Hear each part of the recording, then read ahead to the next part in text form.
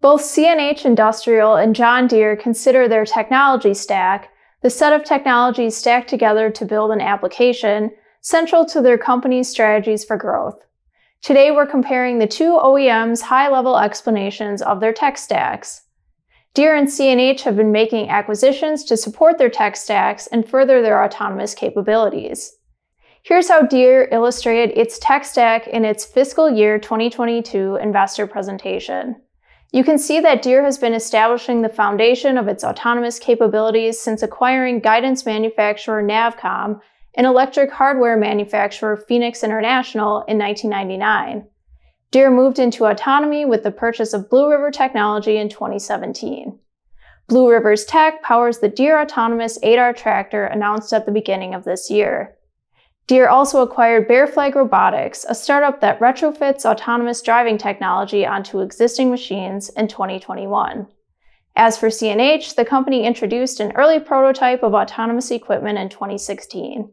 It was a cabless Case IH Magnum tractor intended for broadacre and row crop farmers. The company made its major move into autonomy with its acquisition of Raven Industries in 2021. CNH's Chief Digital Officer of Precision Technology told investors the acquisition bridged CNH's autonomous gap and added automation capabilities that positioned CNH to make gains over its competitors. Looking ahead, CNH intends to build a tech stack that automates all in-field jobs.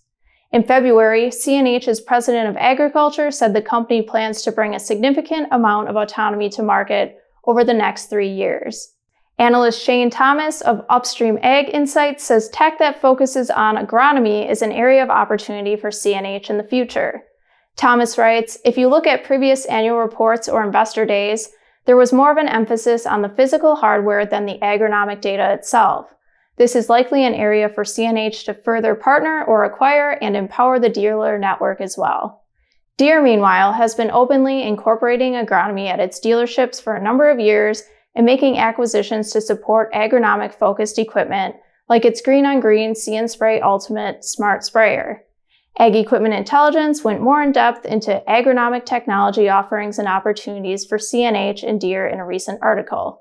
We have a link to that article in the web story for this broadcast.